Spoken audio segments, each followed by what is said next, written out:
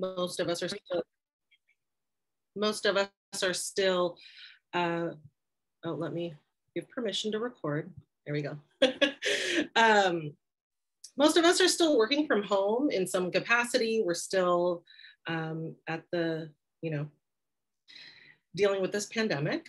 And a lot of adjustment has taken place over the last however many months, over a year. So we're looking at that, and I'll move into some centering and grounding practices.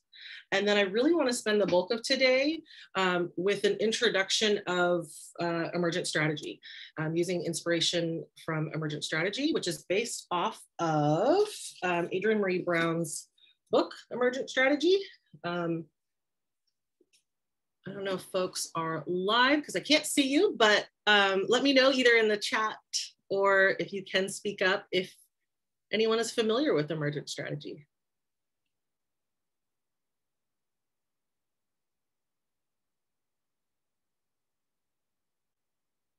I'm gonna stop my share for a second so I can see if anyone's saying anything. Who was the author again? I did kind of blurt that out really quickly, didn't I? Adrienne Maree Brown. I'll put that in the chat box too. I can share, Tabitha, that we at the Alliance, the kind of supervisors team has been spending time with the book. We have read it together as a group, and we've been going over the assessment like by bits and pieces as a team, which has been really fun. That's incredible. Well, I know, and that's actually kind of how I came to you all, right? Right. My original contact with yeah. I met Elise at the Emergent Strategy Ideation Institute in Detroit in 2018, I believe. 2019? Yeah. No, 2018. So yeah, so emergent strategy I found, I love to bring it into different spaces, into different workshops, and I find it personally just wildly inspiring. And she offers a set of principles and elements, which I'll go over today. And that can be used as tools to apply to whatever you want to apply it to. And so emergent strategy is about, the subtitle is Shaping Change, Changing Worlds.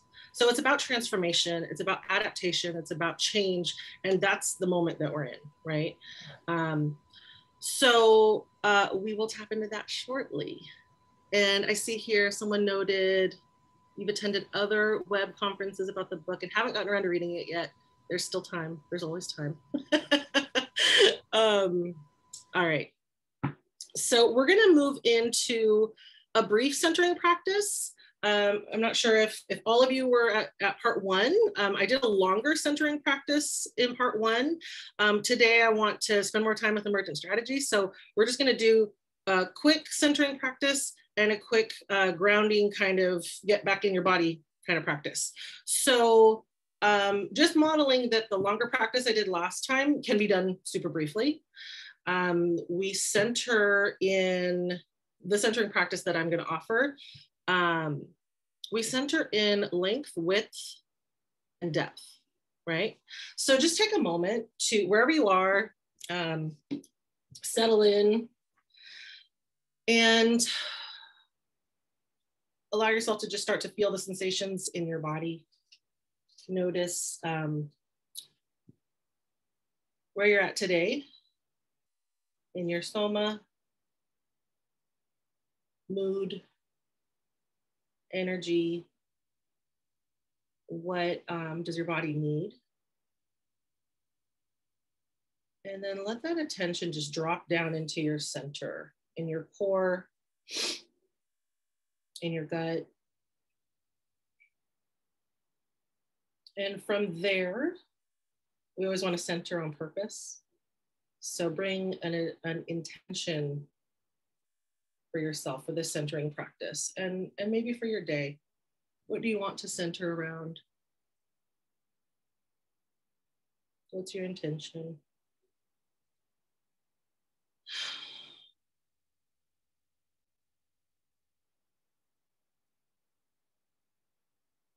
And take a nice deep inhale. Filling up in length. Nice extended exhale. Feel that breath flow through the length of your body and beyond, extending up and out the top of your head, down and out the bottom of your feet. Take another breath. Just noticing where you are in length in this moment. Returning to center, taking a nice deep inhale again, filling up in width. Exhale, extending out to your edges and beyond.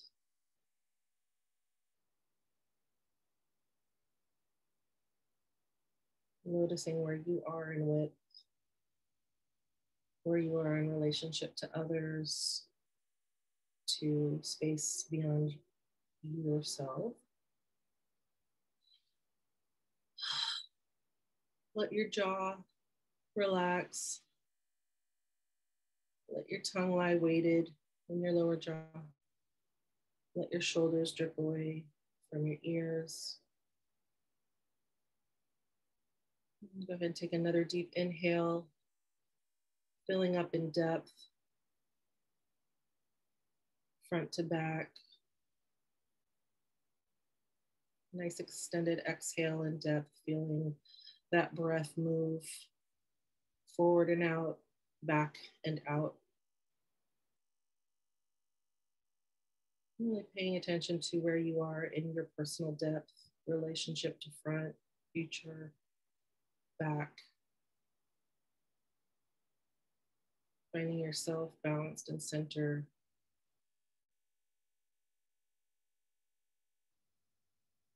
Coming back, wrapping up the practice, returning to your center and your core. Noticing how you feel on the other side of the centering practice, noticing what more you can resource in your body, noticing if there's any mood shift or emotion.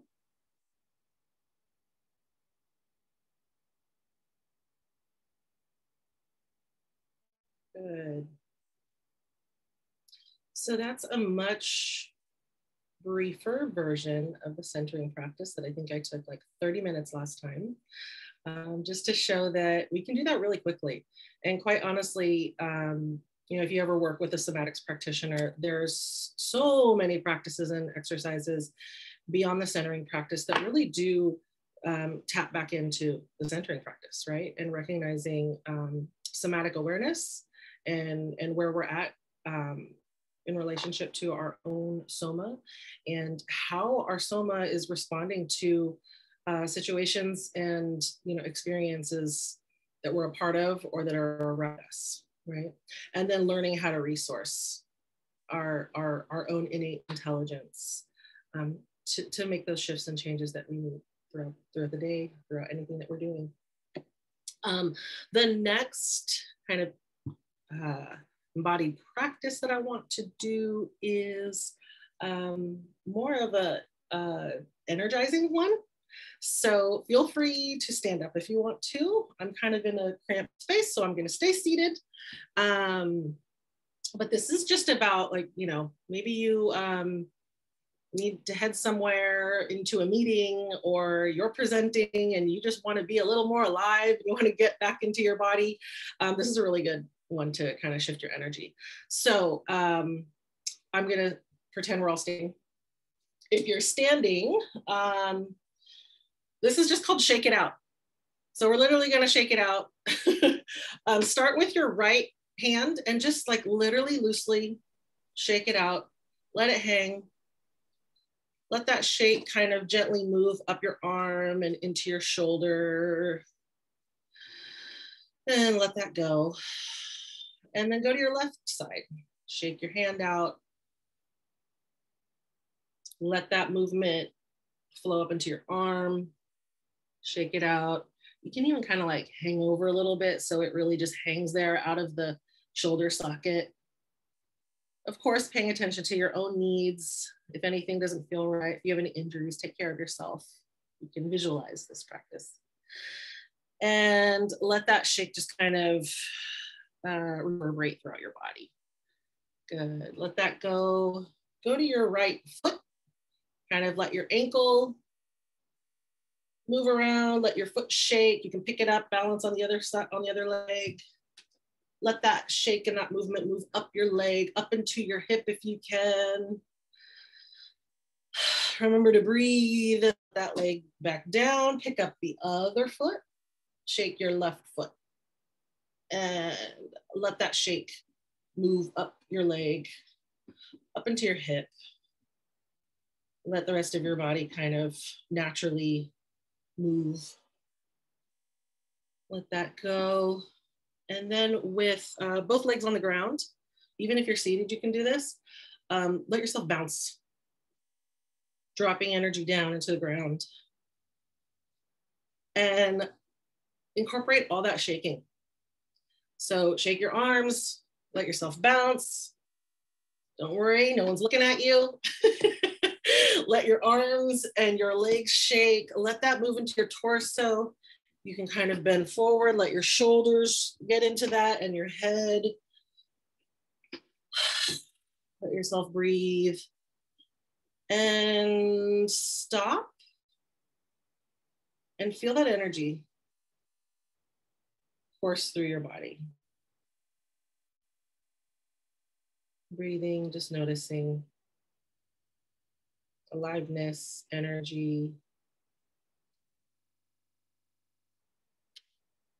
And tapping into what that does for your mood, your emotional state.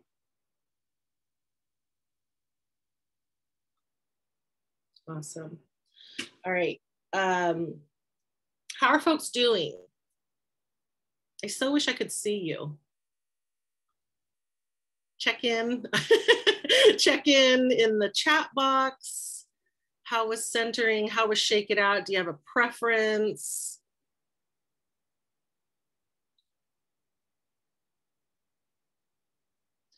As folks are kind of taking notes in the chat box, we can prepare for the next bit, which is have something to write with. Oh, I love it. Dan uses centering a lot. Doing good, feeling good, woohoo. Feeling a bit more centered. Yeah, I personally love that feeling of when, after the shake it out exercise and you go to that moment of stillness and you feel that like energy. Like shake it out, felt really good. Nice reminder of how to re-energize. Yeah. I've been in spaces too where, you can do the shake it out. You can also like, if you're facilitating a space, you can turn some music on and like dance, right? And then just stop. Trying to be present, still working on it. I hear you. Yeah. Feeling relaxed. Thank you. All right, so grab something to write with. We're gonna move into a little reflection here. I'll share my screen just so that you can see the prompt. Reflect on what change you want to experience. You can see the screen? Either, was someone talking to me? I don't think so, okay. What change do you want to experience or see for yourself? And what about for your work?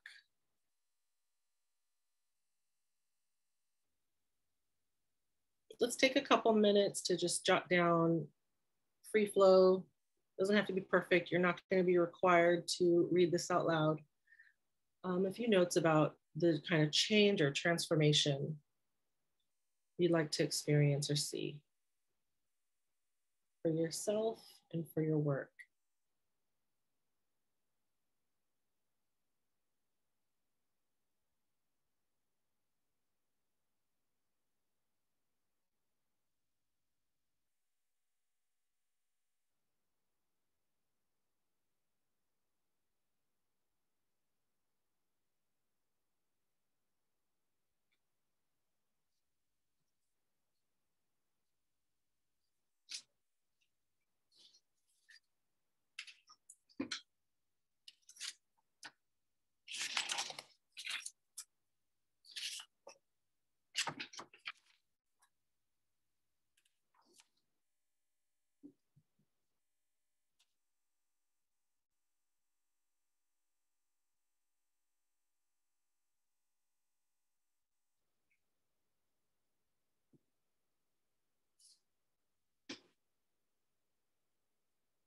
Now, I know I said that you won't have to read this out loud, but if anyone wants to share, please feel free to do so. You can enter in the chat box or on live. I'm going to stop the share so that I can see if anyone's typing in the chat box.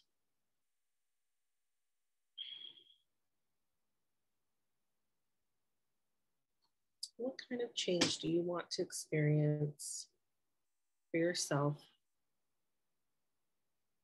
and or for your work? It can be different things.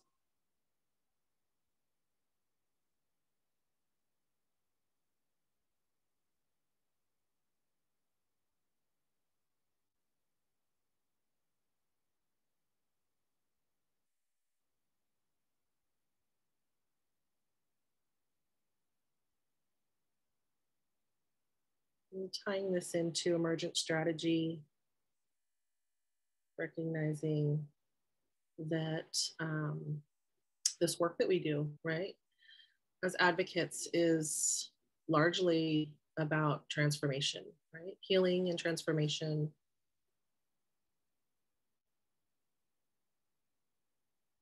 Most of my goals, both personally and professionally, involve confidence and lessening of anxiety. Yeah,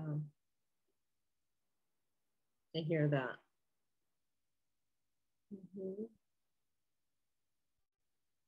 I think too, when I reflect on like the change that we want to see for our work, you might even reflect on like if your agency has like a shared well, obviously you can look at the the vision and the and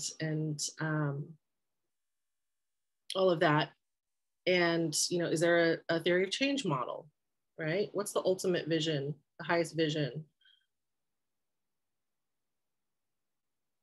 How do we want to get there, right? So we're going kind of meta with this, looking at what would it be like to envision a world without violence.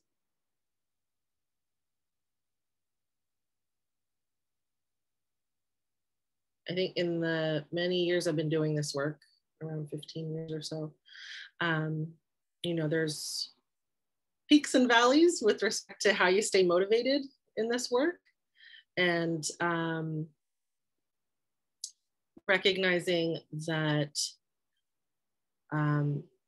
sometimes it can feel really cyclical, right? We start to see patterns in our approaches to working with ending violence, to working with healing. So we just have an opportunity here to reflect on that. And let me move on to the next slide. I'm going to share my screen so you can see this. This next screen is just showing the principles from emergent strategy. Again, kind of tools we can use, inspiration, looking at small is good, small is all, right? When we're looking at this grand vision and goal of there being no violence in the world, it's like, okay, that just is impossible, right? So where can we start, right? Small is good, small is all. And that's about being focused on the, perhaps the family you're working with currently in that moment, the meeting you're at, the folks that you're coordinating with, all of that. Change is constant, be like water. I love that visual. There's always enough time for the right work. There's a conversation that only the people in this room right now can have. Let's find it. Trust the people. If you trust them, they become trustworthy.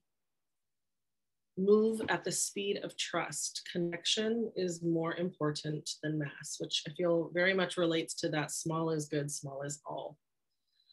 Less prep, more presence, right? What you pay attention to grows. Never a failure, always a lesson. Like, how do we pick ourselves back up when we feel like perhaps we failed in the moment? yeah, just focus on these principles and note what stands out for you, what inspires you.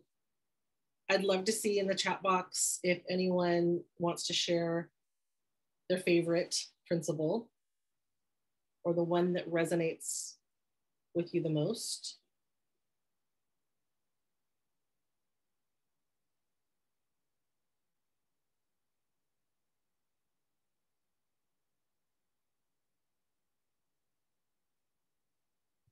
Don't be shy.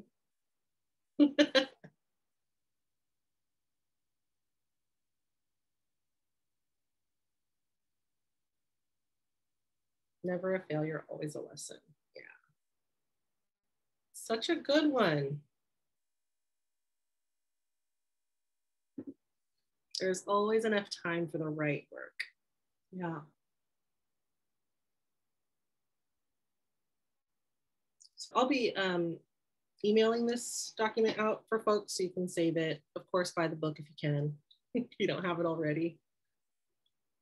All right, we're going to move on to the elements. The elements, again, are, you can apply the principles to the elements. The elements are inspiration from nature and existing patterns in the world. And we can look at them and in multiple ways, right? There's one, just looking at what resonates with you. What do you vibe with the most? And also, how might you apply your strengths in any of these areas of these elements to whatever it is that you're working on? Fractals. Fractals is about the nature between small and large. I have a handout for this as well that will be coming to you if you ever want to reflect back on it. The relationship between the small and the large. I'm going to share a quote from the book for each one of these elements. And if you haven't seen the book really goes into like a chapter for each element in much more detail than we have time today. So a fractal is a never-ending pattern. Fractals are infinitely complex patterns that are self-similar across different scales. They are created by repeating a simple process over and over in an ongoing feedback loop. So we're looking at cycles that repeat, we're looking at repetition, we're looking at patterns. There are patterns all over in nature. You can look at like the petals of a flower and how they repeat. And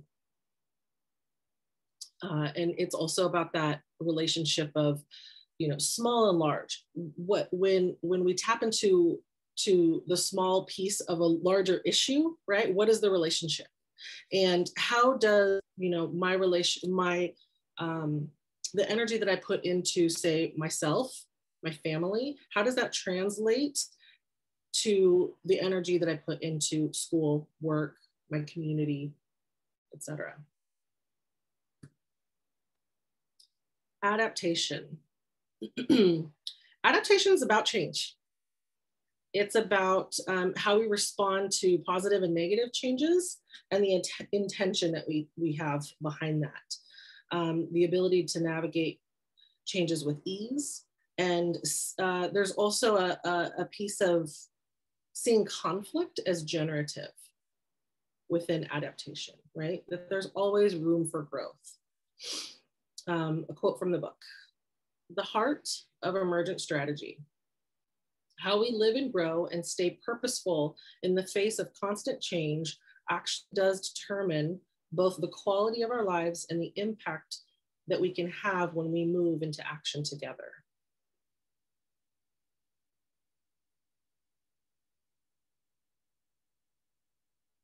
Next, we have interdependence and decentralization. This is all about who we are and how we share. A quote from the book: "Building community is to the collective as spiritual practice is to the individual." This is about sharing responsibility, leaning in and leaning on others, being comfortable taking a step back, resting, letting someone else take the lead. It's a bottom-up approach. moving away from hierarchical structures, leaving space for more discussion and ideation. We consider those last pieces, right? Like moving away from hierarchical structures and creating space for more ideation. How would that alone impact your work, right? For the most part, we work in very hierarchical structures. What would it be like if we all shared leadership? How might we create that?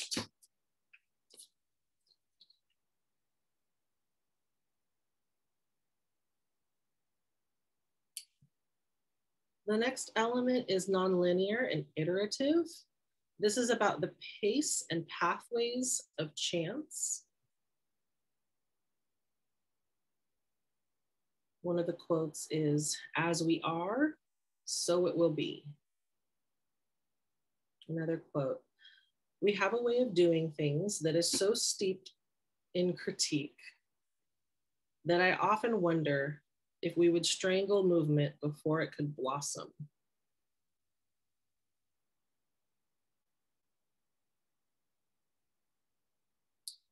It's looking at unconscious practices, practices that may deny us of our true selves, our true power, our collectivism, and recognizing that we can place intention into our practices, right? Creating the repetition and muscle memory into embodiment. So looking at, what do I practice? What do I practice for myself? What do I practice at work? What are the practices in my collective, organizations? Right?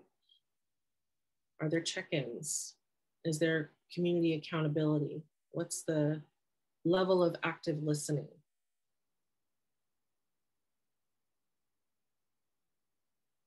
Another quote from the book from Jenny Lee. The role of organizers in an ecosystem is to be earthworms, processing and aerating soil, making fertile ground out of the nutrients of sunlight, water, and everything else that dies, to nurture the next cycle of life.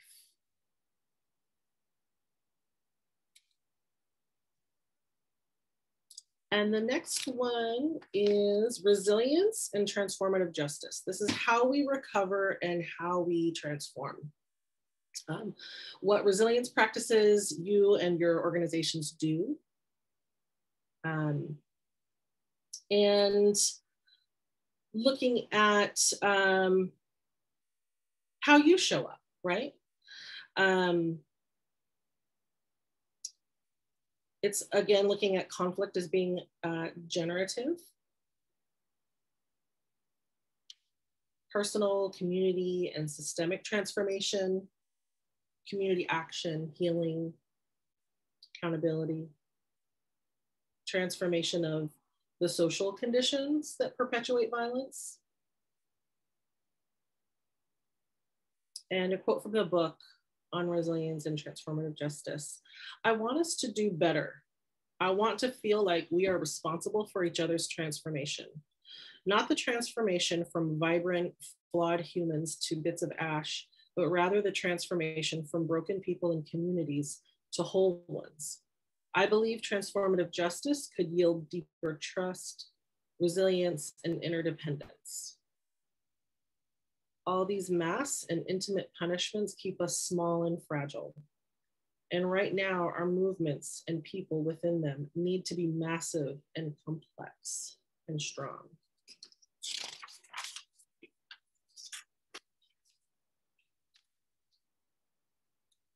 And with respect to creating more possibilities, this is about how we move toward life. What is it to reach for and tap into our aliveness so that we can bring forth our true selves into our life, into our livelihood. It's about living a life that honors all of your talents and gifts. and also recognizing your unique gifts. A couple quotes from the book. Meaningful collaboration both relies on and deepens relationship. The stronger the bond between the people or groups in collaboration, the more possibility you can hold.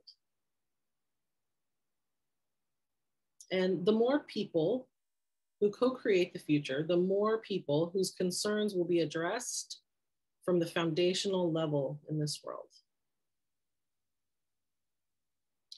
So with all of that, I know it's a super, super, super rough overview of emergent strategy elements and principles. I want to move into breakout groups. And let me stop the share really quick. In the breakout groups, I want you to consider what you jotted down earlier in your reflection, right? Around what kind of change you would like to experience or see for yourself or for your work, right? And then just have a conversation, take turns in your groups, applying some of these elements or principles to the change that you'd like to experience or see, right? How might fractals be a part of that, right? When we're looking at the relationship of the small to the large. What about aspects of adaptation in relationship to the change that you want to see, right? Like how do we move through that change? What are the ways? What aspects of interdependence and decentralization might make that change possible that you seek? With respect to nonlinear and iterative, that's going to be looking at the patterns, looking at what practices do I need to employ in order to reach for this particular change that I seek? What are the resilience practices, right? How might I be open to creating more possibilities with this? Maybe the change that you wrote down, maybe it's even bigger than that, right? Creating more possibilities, looking at how can I use this inspiration to ideate and build upon. So we're going to go into breakout rooms. I'm going to hop around in the breakouts, and I do have a breakdown of what I shared from each element that I'm going to email. I'm going to have Jesse email out to everyone, so you can look forward to that. I don't know if that'll happen today, probably, but soon enough. And so we have team. We can do. Let's see here.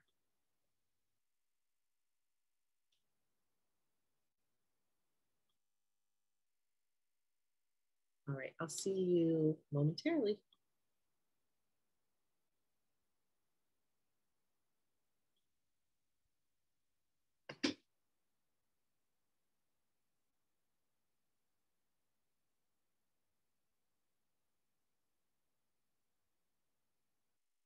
Folks are joining.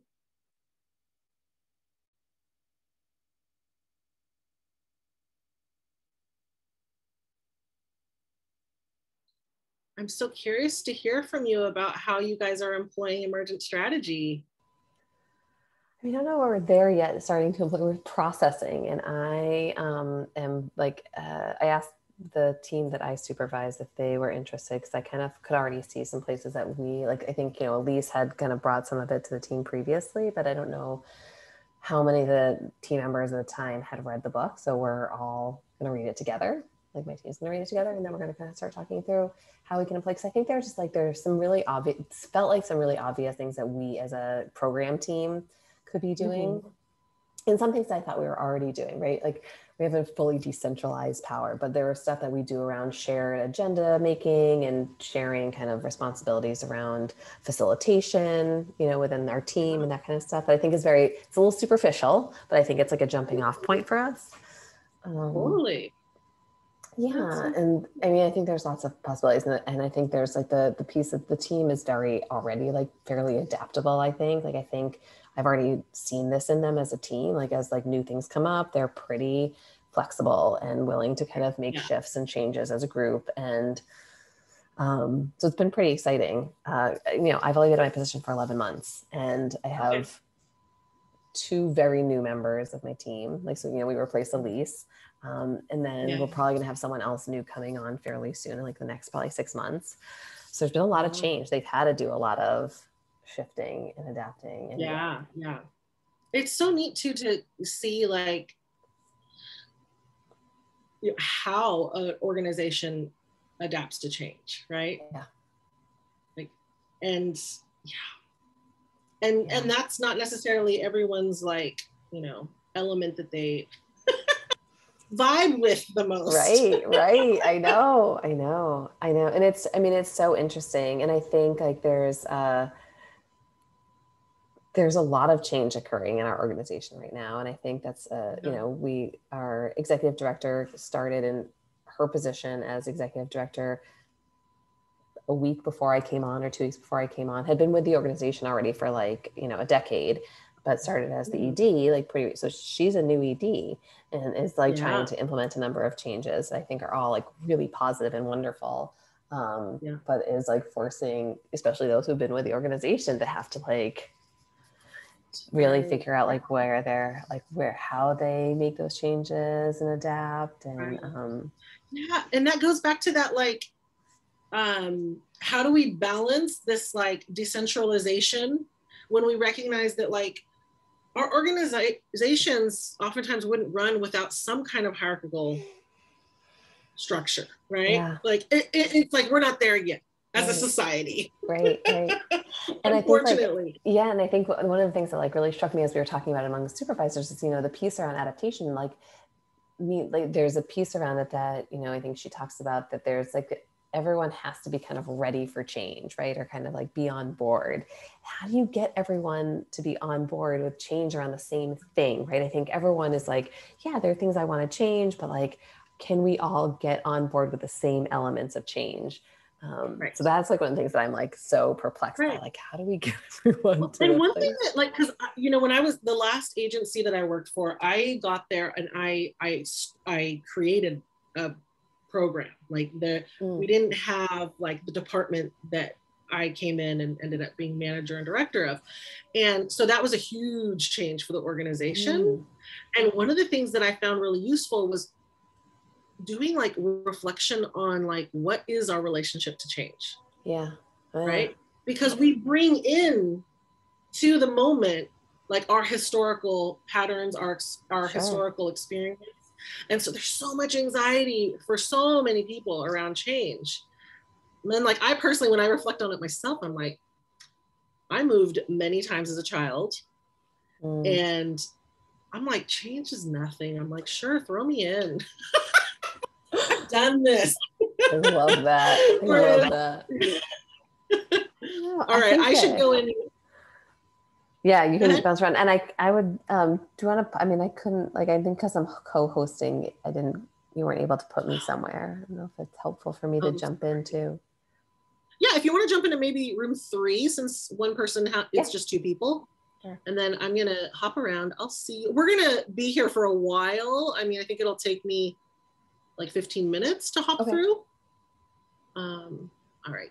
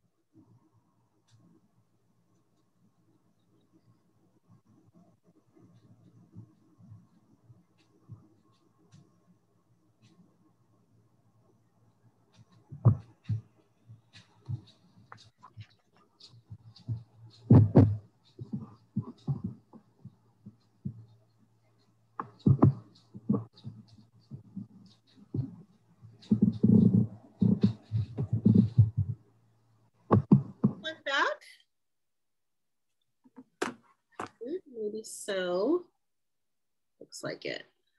I had the opportunity to pop into a couple different breakout groups and hear what folks were sharing. I heard a lot around just looking at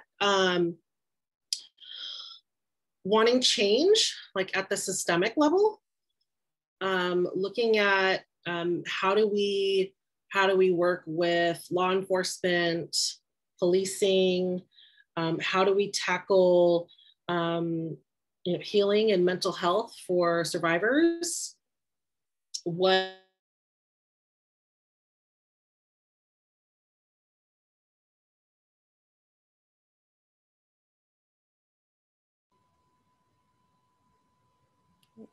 other reflections they got from the breakouts, and any takeaways from emergent strategy that kind of stuck with you today?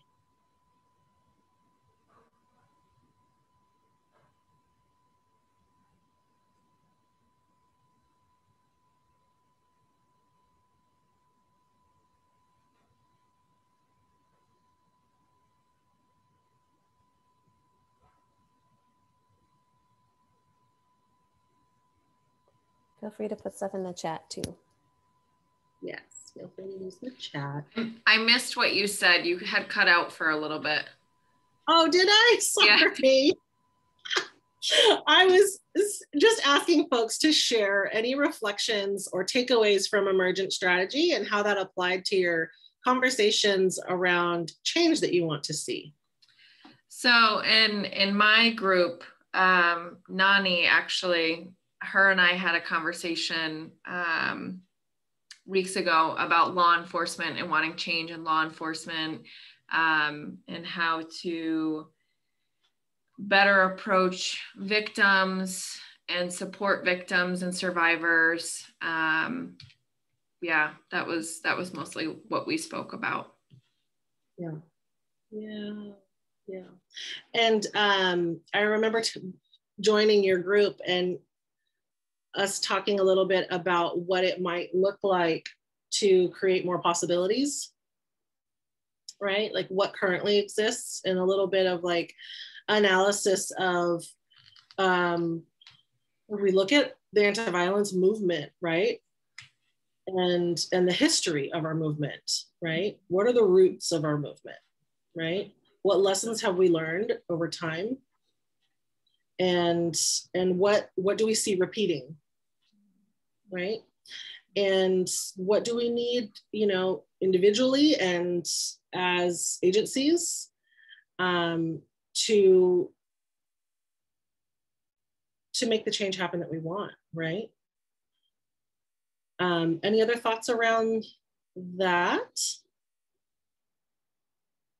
Other ideas? I was going to try to call you out because you're the only other face I can see, but your name looks like program team. Name is Nani. Hi. Not program team. Yes.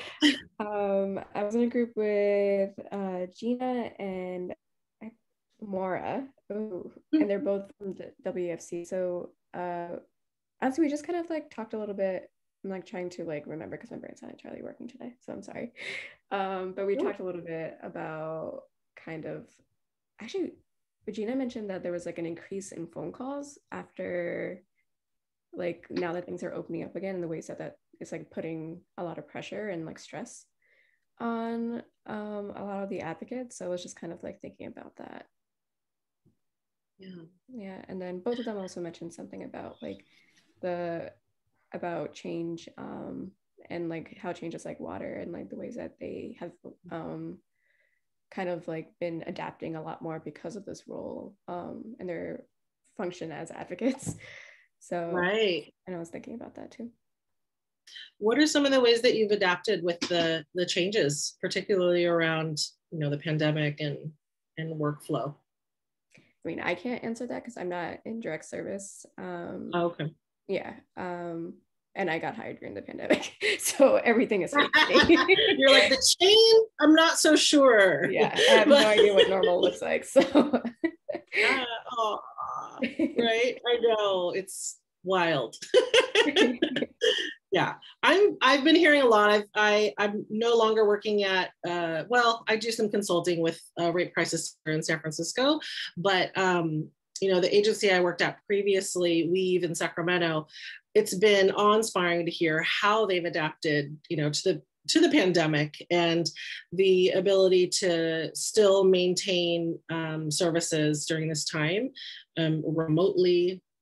You know, different adaptations to their safe house, and certainly, like you said, like the increase in calls, right? Because folks are home and some folks are not safe, and just having those hotlines available and upping that access for folks, right? I know that they also developed like chat services in order for folks to be able to tap in that way, and really worked on their website to make that more accessible. It's been incredible.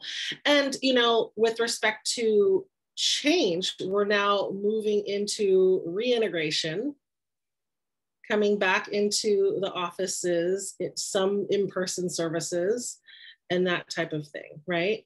In your roles, what are your hopes for as you reintegrate?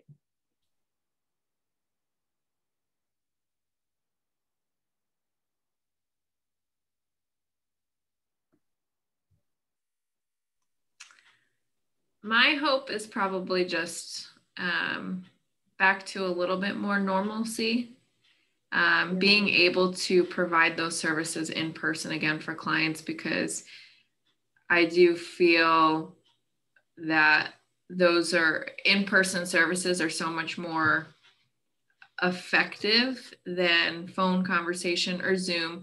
Zoom is, you know, still pretty good, but I think that in-person interaction alone has so much more effect, I guess. I can't think of the right word. But yeah, so yeah, that's my thought. Yeah. And it sounds like for you, you're not doing direct services, but, you know, even looking at like from like the programmatic level, right? Like we're adjusting to the questions and the needs of advocates and obviously clients. I was thinking too about just the opportunity that we have to reintegrate, right? And I'm seeing a lot more flexibility in agencies, or just the fact that like this shift has really shaken things up, right? And we're seeing what has become possible to even maintain services, right? That alone has been, I feel, wildly inspiring. I am curious too, kind of like how Jesse was saying that they've implemented some emergent strategy ideation concepts like within their organization. Is there any aspect, I know it was a really brief overview of, you know, things that we talked about today that you could see being implemented into your work? Could you actually show us the image again? Yeah.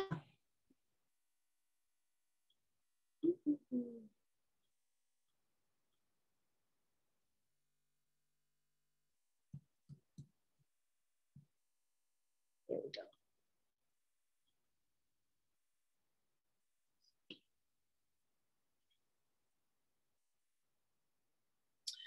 And then prior to that,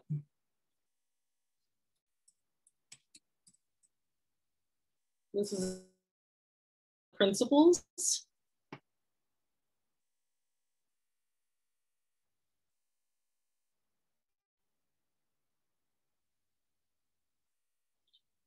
There was a conversation in one of the groups too around looking at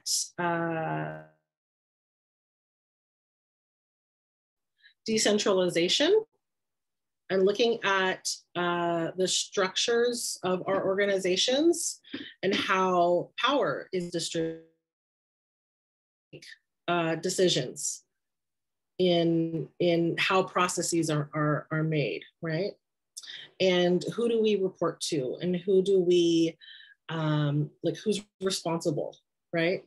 And how we might redistribute the power dynamic there, right? So next time we are going to be focusing more on like the systemic level. So that was kind of interesting to hear today that that naturally came up. And let me see. Oh, did I cut you off? You wanted to look at this. Was there anything that you wanted to say after? No, okay. Let me close this really quick. So go back to, so next time we're gonna be looking at our values and roles and the challenges that arise in our work. And the goal, the outcome goals are for participants to gain a better understanding of values that you bring into your roles and how to face challenging situations. And we'll also be looking at boundaries. I was talking with a group earlier around, again, kind of looking back and reflecting on historical experiences and patterns that have happened, previously and how that shows up in the present. We'll be looking at exploring boundaries and how, our individual boundaries, our experience in developing our own boundaries, how they show up in our work, particularly in advocacy work where we are engaging in these various systems, right? Where we're faced with many challenges, right? So start to give thought to, what situations you might want to have in mind for that next time. And again, I'll be sharing the 2 documents. I have a printout of this one here, the emergent strategy principles that we just I just shared, and also a document that goes over the elements of emergent strategy. And so you can start to kind of do some pre-work too around like, if I kind of embody, say, one of the elements, right, of emergent strategy, how might, from that vantage point, how might I approach this challenge, right? So that's a little bit of pre-work to do. Let me see. Oh, I was checking the chat box. We are going to wrap up here pretty soon, and I want to share a poem for all of you. And this is from another book by Adrienne Marie Brown. We have a little AMB theme today. This is Pleasure Activism. It's an incredible book. It's about the politics of feeling good. So in the, maybe the last chapter, this is a radical gratitude spell. And she offers this as a spell to cast upon meeting a stranger, comrade, or friend working for social and or environmental justice and liberation. So I wanted to share it with all of you in appreciation of the work that you all do. I know it's super challenging, and I have so much deep admiration and respect for all of you in all the different ways that you are changing the world. All right, here it is. You are a miracle walking. I greet you with wonder. In a world which seeks to own your joy and your imagination, you have chosen to be free every day as a practice. I can never know the struggles you went through to get here, but I know you have swum upstream, and at times it has been lonely. I want you to know I honor the choices you made in solitude, and I honor the work you have done to belong. I honor your commitment to that which is larger than yourself and your journey, to love the particular container of life that is you. You are enough. Your work is enough. You are needed. Your work is sacred.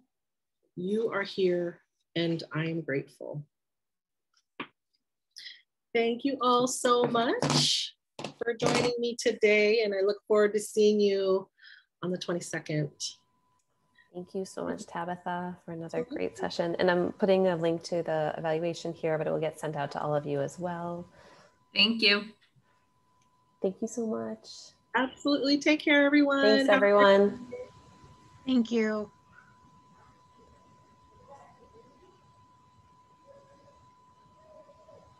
Did you need anything from me, Jessie? I don't need anything from you. All right. We're ending a little early. I hope that's okay.